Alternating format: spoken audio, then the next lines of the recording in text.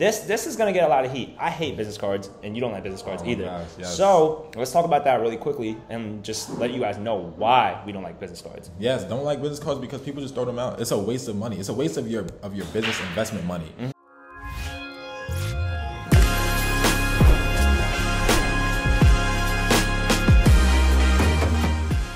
What's up, everybody? Welcome to episode 31 of Rookie Mondays. Today we're going to continue with our entrepreneurship breakdown, and today's agenda is to talk about building an effective team, how to plan efficiently in your business, as well as how to network, because there's a lot of tips that you need on networking, because you know your network is your net worth. So without further ado, let's get into it. Yeah, so I think the first thing when it comes to building a team is understanding the value that you yourself could provide to a team, right? Because at the end of the day, when you're building a business, you can't do it by yourself, right? Like we know in sports, you can't win a championship by yourself. The big three era with LeBron James, Dwayne Wade, Chris Bosh, all that, that's a part of the same thing when it comes to actually running a business. So what I mean by this is if I am running a business with Terrell right now, right, if I know I could provide monetary value and that's the only thing I have to offer, sure, that's my value. But if I know I'm really, really organized and I can do that well, boom, that's what I bring to the table, and now he has to actually complement that. That's what business is about. You have to bring something to the table, and your partner has to bring something to the table that you're not good at. You see what I'm saying? Definitely. And I think a lot of people like to get in business with their friends. Like, so I know y'all might see, like, oh, you guys are friends, that's why you got in business. That is not why I got in business with Newski. I'm telling you that right now. I got in business with him because I felt like he was somebody to be in business with. So what I did, and what everybody should do, I mentioned this on Instagram, is to write out all the qualities of a successful business owner. Right? You want to see, like, what are the qualities? They need to be organized. They need to know how to network. They need to, everything we're going to tell you about a successful business owner needs to have. And the things that you lack, make sure you get a partner who can fill in those gaps. That's a fact. You know? So make sure you're actually looking at their character. Like, I've seen a lot of businesses break a lot of friendships up. Yeah, I mean, I'm not going to lie. Like, I'll be very honest. I've started multiple businesses in the past, and they haven't worked out to the best of their ability, right? Because I let friendship get in the way of that. But then I learned that and I applied it here. Right now, for example, you guys know we taught at schools, we taught at colleges, etc., etc. Rel is the one who put me on to how to be a good teacher, right? Like, he broke down how you speak to audiences, he broke down how you speak to students, because that's not my profession. But now that I learned that, I'm able to apply it, right? For me, I'm really good at staying organized in certain areas because I've actually worked on those tools, right? Worked with tools that let me automate things. So I bring that to the table. So we're like balancing each other in that aspect. So that's when it comes to building a team. I need y'all to understand that. But let's move on to the next topic, right? Planning. Can you explain why planning is important? Planning is important, everybody, because at the end of the day, that's what's going to help your business operate efficiently.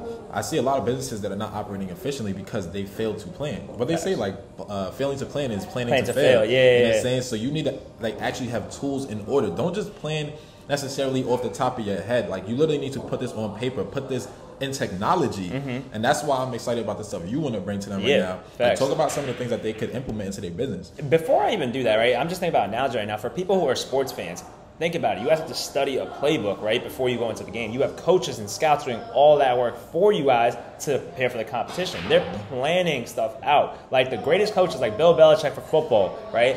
There's a plan that him and his coaching staff bring to the players. It's the same thing when it comes to business. You got to plan, right? Some tools that you could use to actually plan stuff out are Trello and Monday.com. We are not sponsored by these people, and we're still telling you guys to use these tools. So, for example, Trello, right? We use this on our business right now. Essentially, it's a project management tool. It breaks down tasks that you have to do into, like, this is to do, this is in progress, this is completed, etc., etc. But then you can actually assign these tasks to the people on your team. So when we work with different people, right, it'll be like, yo, I know I have to do this task, so I'll assign to myself. Rel has to do that, you know, XYZ task, and you could put a date on those tasks as well. So it's like, say that September 1st when something is due, he will get a notification that, yo, New has to do this by the 1st, and he'll stay on top of me. Or I'll be like, yo, he has something coming, I'll stay on top of him. So make sure you're automating everything when it comes to your business, and especially planning. We have sessions that we literally plan stuff before we come to you guys. So planning is everything when it comes to business. Literally, that is the oil to the car, right? That's what you need to keep running. I would even say this, like Google Suites is another one, right? So Google Docs, you guys can share documents, right? Google Sheets, if you're building an Excel file, there, Google Slides. We use all this when we're going to pitch to schools and colleges because we're like, yo, if I'm working on something, he should be able to see it, and vice versa. And I'm just saying, I'm sick of seeing businesses, especially small businesses, who they're not on top of things. Like, it's a turnoff. Y'all know what it is. Like, it's not professional. It's just not professional. Nobody's gonna invest in your business. You're never gonna grow unless you get this down pat. This is arguably the most important point. Make sure that you guys are organized as a business so people can actually see, like, okay, they're taking this seriously. Don't say you're gonna be somewhere at 4 and don't come at 4. I hate, especially for my people of color, right? Especially for my people of color. This is very important for y'all. Like, people already expect us to be late everywhere. So if you could be on time, and I'm not, okay, event is at 4, don't be there at 4. You should be there at 3:45 so you already know that you're breathing calmly, right? You're dressed for the occasion. Something goes wrong, prepare for traffic, etc., etc. Plan for it. Also, I think I really want to mention this. Google Suites is free. Trello is free. So there's no reason for you guys not to be organized. And if you guys don't want to pay for stuff in your business, just stop being in business, right? At the end of the day, you're not investing in yourself and you're not going to be able to scale. Definitely. It's not just about investing in stocks like we talked about. You got to invest in your business. You got to have a set amount of money per month that you're going to invest into your business. Okay. Now, let's transition, right? Let's start talking about the networking piece. Yep. Because this is very important. So, as we know, your networking is what's really propel your business. Because you can do as much as you want, but things are better done in collaboration. So, when you meet somebody, you need to have an elevator pitch. So you want to explain to people exactly what an elevator pitch is? Yeah, so shout out to Pollyanna right now because she's my mentor who really put me onto game here. But elevator pitch is really what it sounds like. When you're in an elevator, right, it's like a 15-second type of window where you have a chance to meet someone and pitch them on what you do as a business owner or what you do as an individual. So literally it's just a really quick pitch on describing what you're about, what your business is about, to understand and help people get the flow of what you do. Very simple. Very simple. So make sure you have that in order. And I feel like we should do a live one for them. Yeah, I'm down. I was not expecting it, but I'm down. Mad pressure, facts. Let's do this right on camera. So like, I'll start it. I bet. So let's just say that we ran into each other right at a networking event, and I was like, "Yo, what's your name, bro?" My name is Rel. Okay, cool. My name is Newski. Can you please tell me what you do? Yeah. So I run a company called Bag Talk, right? So I'm a co-founder with my partner Newski. So Bag Talk is a financial media platform, and our mission is to get out financial education to the masses, especially youth, especially people from disadvantaged communities. So we started in colleges, we started in high schools. We were providing this education to people on the stock market, crypto market, credit, real estate, everything that you need to do to build your personal finance and to build generational wealth for your family. That's what we do. And now we just transitioned into the social media platforms in 2022. So we're just here to expand. See, if you think about that, now I understand what Bag Talk is, right? I understand he's a co-founder, and that gives him credibility right off the bat. So it's really cool that this is happening. And on top of that, I understand that it's financial literacy focused. That's the whole point of an elevator pitch. You want to make sure you're getting it in a small window. I'm not saying it gotta be 15 seconds, but it shouldn't be like 2 minutes long either. Right, exactly. And do you want to do that? Yeah, I got you. All right, so the same thing, same scenario? Yeah, try it. All right, so basically I would say, you want to start like timer on it? All right, bet. All right, so first of all, what is Bag Talk? All right, so Bag Talk is a financial literacy platform where we focus on youth and young adults, right? Our whole focus is to provide back by giving financial literacy education to people of color, people who are young between the ages of 18 to 40. And since we've already taught at schools and colleges right now, we're now focusing on the YouTube platform, the social media platforms such as podcasting, to let other audiences know what we're about. So we don't just teach about stocks, crypto, real estate. We actually give a broader focus on what financial literacy is and how it can be fun to be in finance. That was amazing. I was right on top of the dome. I'm impressed. I might get DSP shout out. I might get a business with you. I don't know. I'll call you with it. Where's that check at? Write that check. Real light. So, but it's important to have that. Make sure you have that in order. And then let's give them some other networking tips because, like we said, networking is the heart of your business, y'all. Heart of your business. All right, so I would just start with this, right? At the end of the day, look, it's very difficult when you're first networking and you go to these large events, right? So we just went to InvestFest, and basically 12,000 people are there. You have to be really smart when it comes to networking and pick who you want to talk to.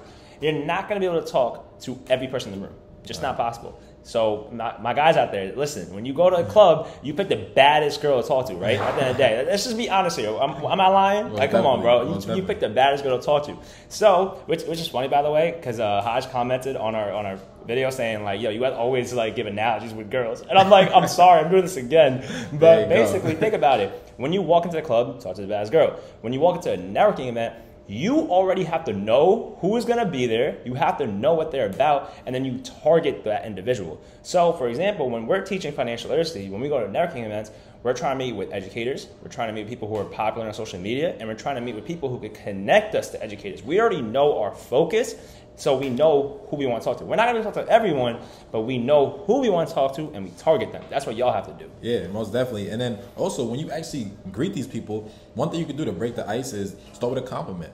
Compliment something that they're wearing or something. I love that one. You know what I mean? Just to break ice. And then when the ice is broken and they ask you what you do and you're giving that elevator pitch, make sure you're making eye contact. Extremely important. You have to look like you're confident in what you do. If you don't look like you believe in your business, you think they're gonna believe in your business? That's a fact. You know what I mean? You have to. So if you have trouble with that, my advice to you is to do something called fake it till you make it. Right. So picture your most favorite CEO. Who's your favorite CEO? Whoever it is. How would they operate if somebody asked them what their business is? So let's say your favorite CEO was Tim Cook, of Apple, right? And if you met Tim Cook, you say, "Yo, what's Apple about?" You think Tim Cook is gonna look away, not make eye contact, be like, "I mean, we kind of have like phones." Can't be shy. You cannot be shy. You gotta be confident. It's your business, your baby. Exactly. You see what I mean? So extremely important is how you carry yourself, how you speak about your business. Even if you're small, you have to be a big business owner while you're a small business owner. Yeah. Okay. Don't let that go over your head. And honestly, I agree. And just talk slowly. Like that's the biggest thing. If you're nervous, everyone knows you're nervous. Everyone does not want to be. Actually, no one, to be honest, really wants to be a networking on like a random day. Everyone is all there because they're trying to meet people. So it's okay. Just go up to someone, introduce yourself, talk slowly, and you'll be good. Also, this is going to get a lot of heat. I hate business cards, and you don't like business cards either. Gosh, yes. So let's talk about that really quickly and just let you guys know why we don't like business cards. Yes, don't like business cards because people just throw them out. It's a waste of money. It's a waste of your business investment money.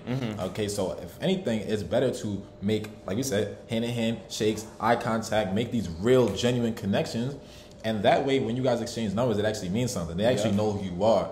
So we had something called the dot card, and we're not sponsored by them either. But it's literally a card where it's a really quick transaction. You literally put the card, you tap it on somebody's phone, and your entire contact information goes there. Your Instagram goes there, your contact number, your phone number, email, everything, all in one spot. By just a tap of a card on somebody's phone. Yeah. Easy, right? You got to update with the times. It's a technology-driven society, right? Yeah. So you have to be on top of that for a fact. And I think the biggest thing with business cards, once again, if you are actually giving business cards to everyone, you're not targeting. So remember our first tip, target who you want to talk to, go up to them, introduce yourself, talk slowly, and then you're going to make an actual connection. So you're going to be good to go. Yes, and also, when people look you up, you have to make sure what they see is upstanding. All right, so people can type your name in, look for your socials. You have to make sure that you're representing yourself properly on social media, online, whatever your website is, everything. It has to be in order, organized, planned, and very neat. Okay. And once again, that really, really applies to my people of color right now. Y'all have to be organized. Y'all have to be professional because people are already looking at us like we're messed up individuals, right?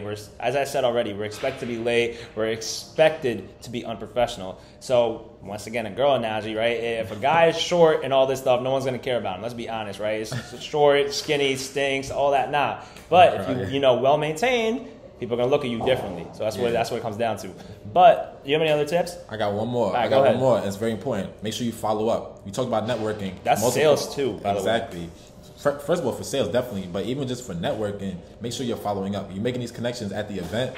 After the event, you have to, let's say, write all your names down that you connected with. We literally did all this. Exactly. We have a whole list of everybody we connected with, and we're reaching out to them at different times and organizing based on that. So follow up. Yeah, and also to that one, I was going to add to it, always, as soon as you connect with someone, right, and you want to follow up with them, always write a little note on top of what they did and who they are and how you met them. So when you follow up with them, you can make that connection. It's not just a regular, hey, XYZ, I met you here and I hope to see you again. No, it's, hey, XYZ, hope you're doing well. I met you here. We talked about this. I love that you gave me knowledge on XYZ topic.